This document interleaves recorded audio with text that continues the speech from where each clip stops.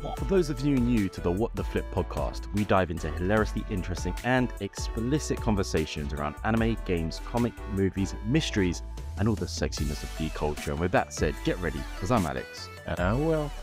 And you're listening to What the Flip. Let's go.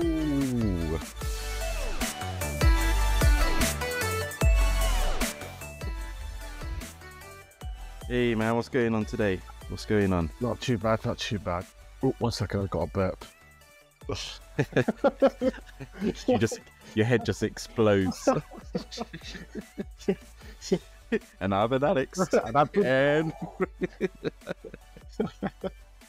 bloody hell. You got a topic. You said you got a topic today, Will. So I'm interested. I'm always interested in your topics because for once I get to sit back and actually have fun in the and not do all the work. Yeah. This is a stupid one. I've just been, I don't know why, but all of a sudden my YouTube feed and my TikTok feed's been sort of bombarded with this random, similar to your Alex on Twitch, Alex on Twitter, YouTube thing. It just check out our YouTube, ladies and gentlemen. Just a quick plug. What the Flip podcast. No, just What the Flip on YouTube. Check it out. There's a lot of videos and content that's not from our podcast. It's from other stuff as well. So make sure you check it out. It's growing really quickly and it's great. Sorry, I just had to do a plug. Yeah. Well, so if you watch his Alex on Twitter, he just basically goes. You basically just go through your Twitter feed and just talk about what's in it, and you get just random my racist commentary. Yeah, you just get totally random shit. And I thought, oh, okay, then let's look what's on my like kind of recommendations.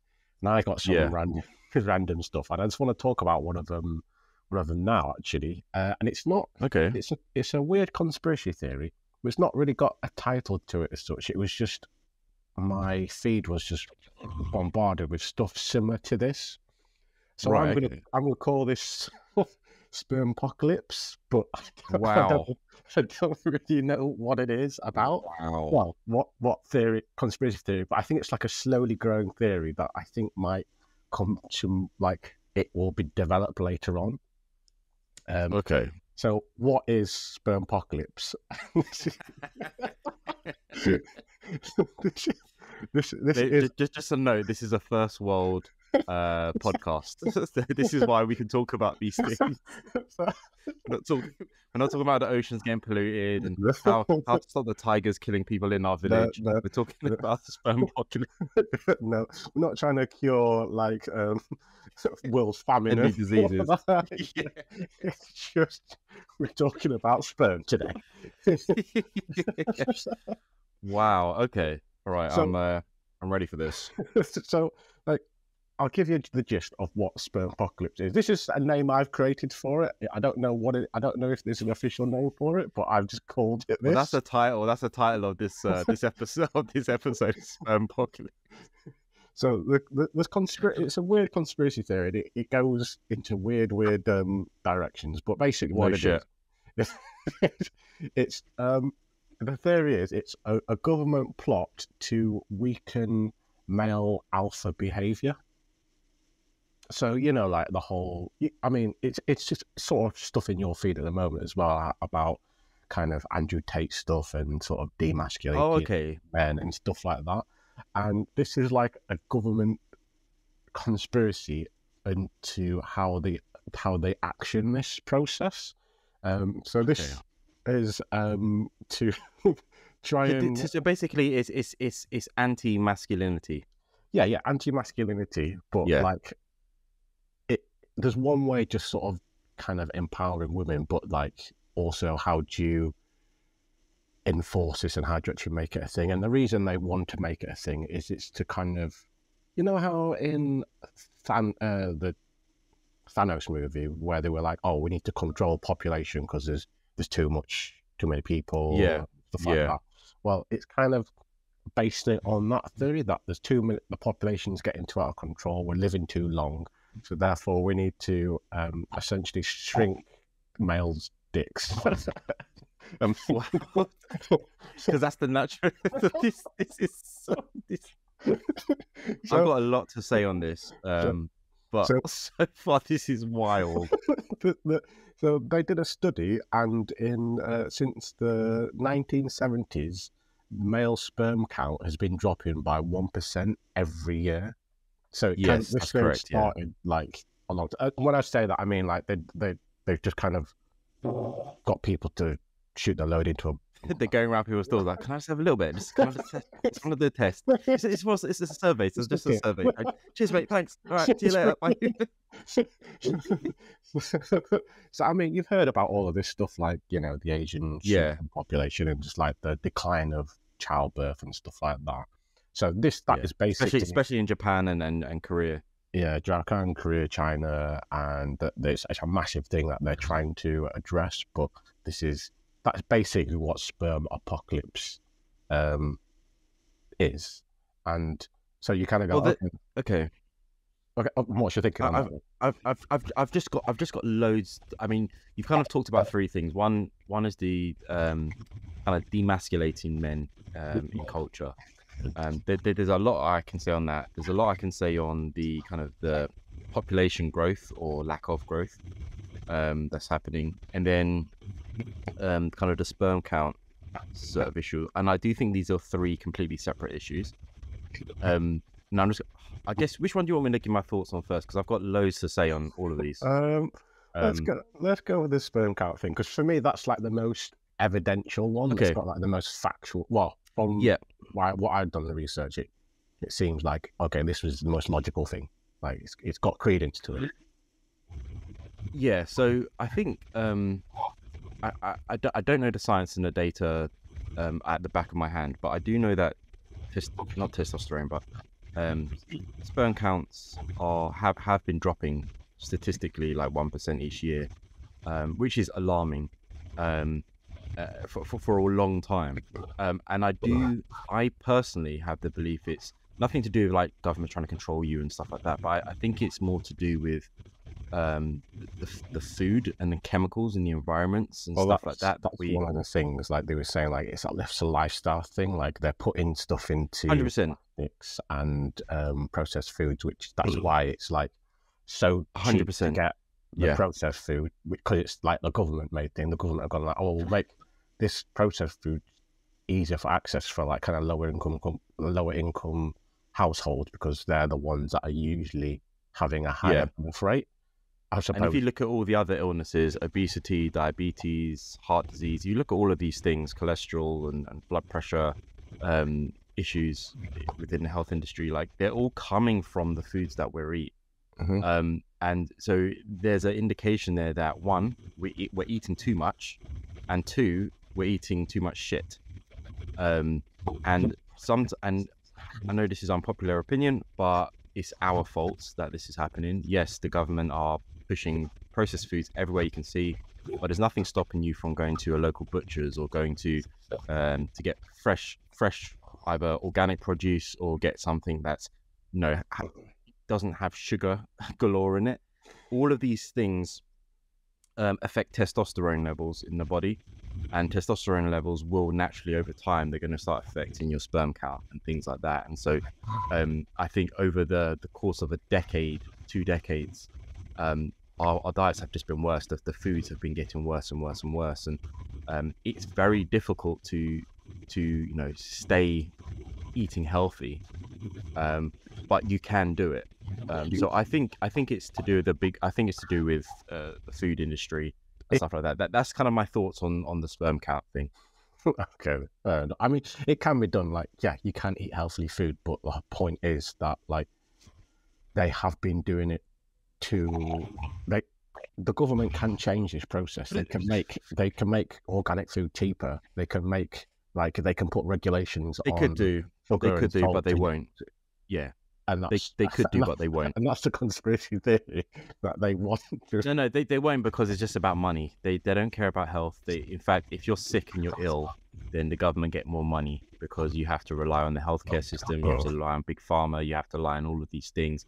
You subscribe into this system, kind of like PlayStation Plus, where you're forced to subscribe. But seriously, you're forced to subscribe to, like, I'm diabetic, right?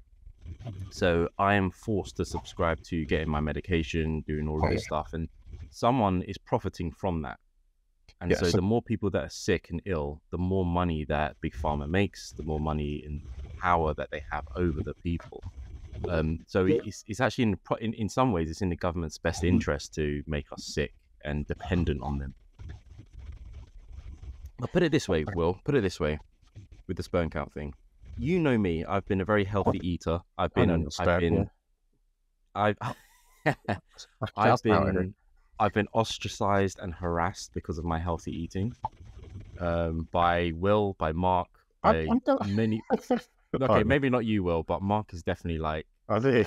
Fair enough. come on, Alex, live a little, and all of this stuff. Like, I get it all the time, and all I can say is when me and my wife decided to have children, both children were conceived. They were planned conceptions. Are you going to make an experiment and give one of them fatty foods and the other one? No. No. What I'm saying is both times that we planned, she conceived the day that we tried. So, and that's both times. You took all the fun out of that. Well, no, I mean that's the issue. The point here is that if you do eat healthy and you keep yourself healthy, then your sperm count, you don't have any issues with your sperm count. Yeah, but I think most people don't. So yeah, that's my thoughts on the government. Isn't making it easy. What I'm saying is a low income household can't afford those things. Like if you've got let's say you've already got 2 kids and a family, how are you supposed to? Let's say, because the process is happening since a long time, 1970s. So let's say your household now, let's say you've got 2 kids now, you can't afford, you hit some hard times, touch wood, it doesn't happen, you hit hard times, you can't afford like fresh produce, you can't afford fresh meats and stuff like that, but McDonald's will feed, like a family bucket for £10 will feed your whole family, as opposed to that feeding just you. Like, what are you going to do? Are you going to give your kid the help? Like, are you going to go into more debt so your kid can have that one healthy meal, or you're going to give them the cheap stuff, which exacerbates the situation? I think the majority of people will go with the cheaper food because they are. I think also a lot of people are uneducated with food. I would go with the one healthy meal, rather than 3 unhealthy meals. But I mean, like, I understand the need for parents to like do that. So, but I do think that is an exception of the rule. I think most people that are eating shit are eating it because of luxury. I think if everyone in the West had 50% of their food intake just removed, I think there would be a healthier society. And so I'm not very sympathetic towards people saying, "Oh, I can't afford meals." I'm like, okay, if you can have like 2 small meals a day, I think that's fine. I think it sounds absurd to have just 2 small meals, but we just eat ourselves into death and disease. But that's just my thoughts, and I know I'm the exception for it, but I truly believe that. So me and you fast, Will, don't we? We fast and we see the benefits of doing that. Imagine if we did that regularly, intermittent fasting or water fasting, like we would be really healthy and we would feel the research. Humans aren't designed to eat this amount of not 3 meals, not 3, 4, 5 meals a day every day. Like, it's this absurd. Like, you're healthy, but you probably still eat more than you need to eat. Probably. Oh yeah. Like, of course. It's quite easy. And you see how big I am. I'm a fucking tank, and I don't eat nowhere near the amount of like calories, let's say, Mark or Louis probably have every day. So it goes to show is like you don't need all of that food. Yeah, it's just the will has and that's what I'm saying. The will has developed to do that, to kind of live in that luxury, which is in turn reducing this whole population, this conspiracy theory on population being reduced. And there's more things that add to this. And some of them are cockamamie and some of them are absolutely crazy. But obviously this will probably go in. Like, I don't know if you've heard of the term soya boy. Yeah, yeah, of course I Yeah, have. yeah, Yeah, yeah. And like that's Louis is a soy yeah, boy. Soy yeah. boy. Neither soy boy, and I Yeah, don't know I don't know 100%. if you know what that means, but because I Yeah, didn't, you're basically you're I think you're basically a simp, right? You're just like a kind of, but yeah, yeah, you a bit. promote yeah you promote women's power to the detriment of your own, Mhm. And essentially. it's a twofold thing. The reason why people are called soy boys is to do with what we just talked about before. The in Low processed food, they testosterone. have Yeah, a lot of the conspiracy is that in processed foods, there happens to be a lot of soya in processed foods, which then they did the research and soya actually lowers testosterone. So it's like a correlation yeah. between bad foods and soya, which soya is good for you in moderation. That's why Louis impotent. He just eats soya alternatives. Soya flavored milkshakes every day. Every day. He just lives Erectile on a bed of dysfunction. soya. Yeah, And so that's where the term soya boy comes from, is that yeah, people are eating, but it is also part of, and that terminology comes from the demasculation of men in terms of like the uprising of femininity and feminists' rights and stuff like that. So that's another point of like we're advocating female empowerment more than we're advocating male alphaness or male testosterone or whatever you yeah. want to call I it. mean, the other 2 points that you made about the population and the kind of the demasculating of men in the Western world, like they are kind of linked. So let me just quickly kind of connect them and tell you how they're linked from my perspective. So in terms of population control, what you notice in the world, I think there was a consensus done in, I think it was last year, it might have been 2021 or something, but you can see all of the developing countries in the world, Japan, Korea, China, America, parts of Europe, a lot of the parts of Europe, all the kind of the developing countries that are not developing, but the developed countries, the highly developed countries. All of their population, there are less people wanting to have children. And so that's actually declining the population of those. And if you're looking in places like South America and Africa and more of the developing countries, the poorer countries, their populations seem to be growing or sustaining. And the reason why there's 2 reasons why this is happening. The first reason is that in the Western culture, like first world problems, women are they're not we don't adhere to the traditional gender roles. So women aren't staying at home doing the cooking, looking after children, men going to work. All of that nuclear family stuff is kind of like gone now. It's kind of being pushed away through this new age feminism that's kind of spreading throughout the Western world. And what that's doing is letting women Run go a out lot. to work, make women feel like, oh, my idols are like Cardi B and all of this stuff, where they're like, oh, we're independent, we don't need men, we can just work, we can pay our own way, blah blah. And what's happening because of that is that men are finding it harder to actually get women, and women are more picky, and so relationships aren't working. There are less men. There are less women and men having children, for starters. So that's like a big issue. And secondly, and this the reason why I'm really against this kind of I do think that the gender roles are there since the beginning of time, and I think a traditional family, a traditional nuclear family, is the best way. And that's why you see a lot of families like in Asia, you see in India, in the Middle East and stuff. They have these more traditional values in their culture. And in America, the most successful people aren't the white men, it's actually the Asian people. They're the most successful in their families and jobs and things like that, because they have this traditional set of roles that they play.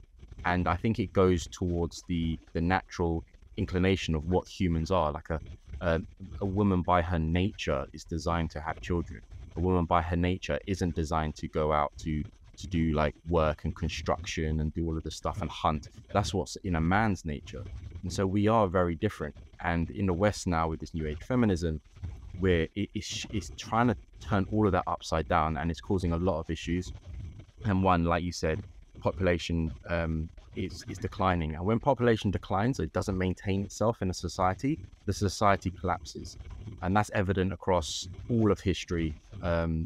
When populations growth halts and doesn't sustain itself, everything, the economic state, the ecosystem of that culture or society will just completely collapse. And that's why you see America just absolutely on its arse. Like it's become an absolute playground of degenerates and just degenerate females. Not females, but just the whole culture of everything going on, the law, the police, the crime, the wokeism. Like everything is just an absolute disaster over there, especially even from the UK, like looking at America. And this kind of leads on to the empowerment of women, which I think is great. I think women should be empowered. I think women should be able to go to work, and I think women should be given the choice. But what we do see is that the more women are working, the more women want to focus on their career rather than focus on being like mothers and wives and things like that. Right now, most women that are on antidepressants.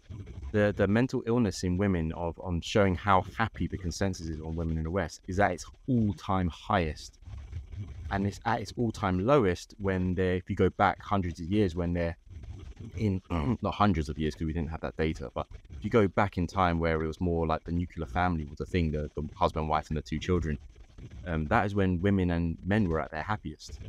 And there's a reason for that. It's because it's in our nature. And to back this up, Will, like as a man, I think you're a man, but as a man, if you protected your wife or you protected your children from a physical attack and you protected them and they're safe and stuff, there's nothing better than a man feeling that pride in, I've just defended my family, or I've just provided something for my family. I'm the man, and blah blah blah. There's nothing more beautiful about that. And the same goes for a woman. A woman, like, you know, breastfeeding her child or raising a child and having a baby and being a mother. If you ask any mother, they're going to say it's the most beautiful thing ever.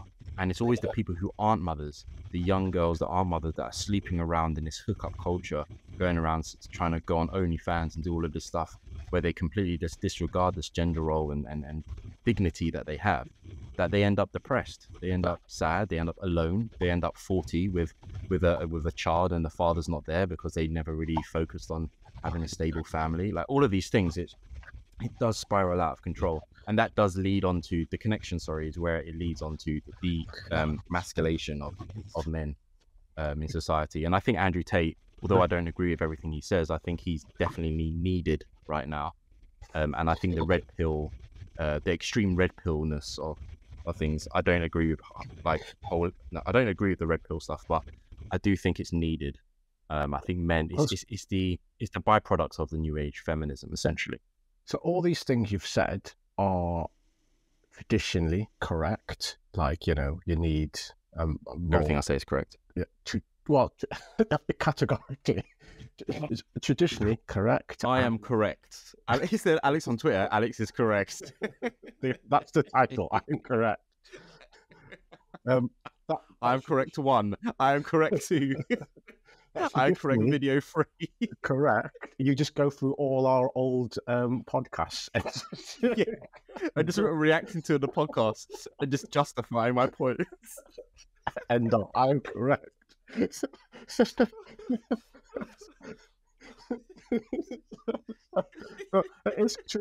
traditionally correct. Like women, like kind of being girl power and stuff like that. But obviously, by the time they're 40, like you're saying, it's, you know, they've got like 3 cats and shit like that. But it's obviously too late then. So like the conspiracy theory is working. Like your mentality is correct in terms of how it should be, but that's just not how it's being peddled out in society. That's not how 100%. The messaging's not coming through, and that's the conspiracy. The conspiracy is that like that messaging isn't coming through. And yeah, like Andrew Tate's messaging,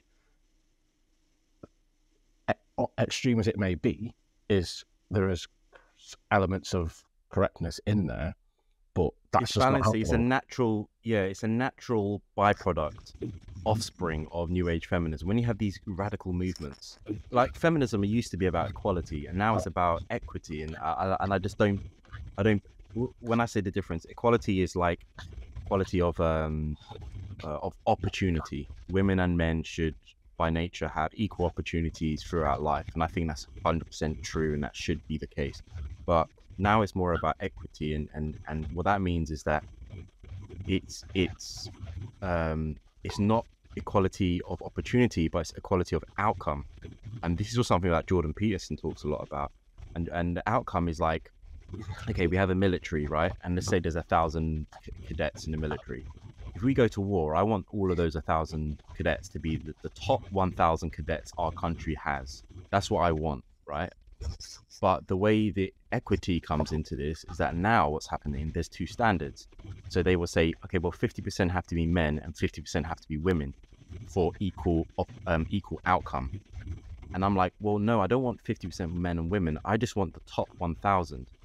I don't want 500 women and 500 men because it's fair and we get to have an equal outcome of people in the military. I don't care for that. I just want the best people for the job. And if that means that there's 10 women there, that means there's 0 women. It means that there's 800 women. I don't care. I just want the best people for the job. And the society that we live in now is more about outcome. And so that's why you go into jobs. Big name companies are saying, look, we don't want to hire white men anymore. We want to hire diverse people. I'm like, okay, I understand that, but now what you're doing is just detracting talent away from your company. Because if you want to hire for a position and the best person for the job is a white man, now you're like, okay, well, that white man's he's not eligible. We want a black gay woman with 3 legs because it's diversity. And so you're getting your diversity quota, but you're not getting the best and most productive outcome. And in a society when that is everywhere and plastered everywhere, it's just chaos. You're going to have a weak society. You're going to be very divided. So the government's and that's why they kill him off. That's why Jordan Peterson's dead. I can talk hours and hours on this. I'm so passionate about this subject. I mean, the subject matter does branch off into lots of different things about. Yeah, it does. Like, it's a lot to get through. But going back to to end it, do you think the conspiracy holds credence? And there's lots of things to it. There's like, you know how I do. The COVID. This is the ultimate conspiracy. Like, you know, the COVID injections were controlling women's ovaries and sperm count and stuff like that. So that added to it. They're basically sterilizing people. And it was an element of controlling population. So yeah, do you think this conspiracy holds any credence? I do and I don't. And when I say that, I mean, I don't believe... You can't flip-flop. No. What are the other? Okay, well, if I had to pick one, I would say no. I don't believe the government is trying to fuck up their own society and culture and their nation. I don't believe that to be true. I think the government wants a strong nation, a happy nation, and one where they have power. So in terms of does the conspiracy hold true, I say no. I do believe there is an agenda that goes on, and I think that agenda is driven by money. And so you see things like a transgender woman going into a woman prison and then raping all the women, because it's not a transgender woman, it's actually just a dude. And I think the government didn't want to do that, but they're forced to do that for public opinion. And so you get these little things where there's this agenda, this consensus that this is what people should be like. We need to be very leftist, we need to be very woke, and all of this stuff. And I think it's time the right fight back a little bit. And I'm in the middle. I'm not left or right, but I'm in the middle. But I think the right need to fight back hard and be like, no, you're not a woman. You're a man. You got cock and balls. You're a man. Get over it. Get a grip. Come on, guys. Stand up. Stop letting women dictate everything. We're leaders. We're the ones that, without us, we wouldn't have central heating. We wouldn't have roads. We wouldn't have engines. We wouldn't have electricity. We wouldn't have light bulbs. We wouldn't have anything. The internet. OnlyFans was made by a man. All of these things are made by men. Men essentially create create the city, create the nation that we're in. We fight the wars. We do all of these things. Women get to benefit from that. And I think that's a beautiful relationship. Women get to help us procreate. I think women help us with the softer side of family and love and nurturing and stuff like that. But by demasculating men and making them shit, the society will crumble. There you go, guys. Andrew Tate 2.0. Alex Tate. Alex Tate. Alex on Tate. I do a live video of me just shaving my head, and I'm really like with pizza boxes in the background. So, guys, I want to know if you guys subscribe to this Spermpoclypse theory and hashtag Spermpoclypse. That's the title. That's the title of this thing. Sure. So, yeah, I guess this might become a thing like later on as time goes on, but I just wanted to discuss it now and get ahead of it. Great topic.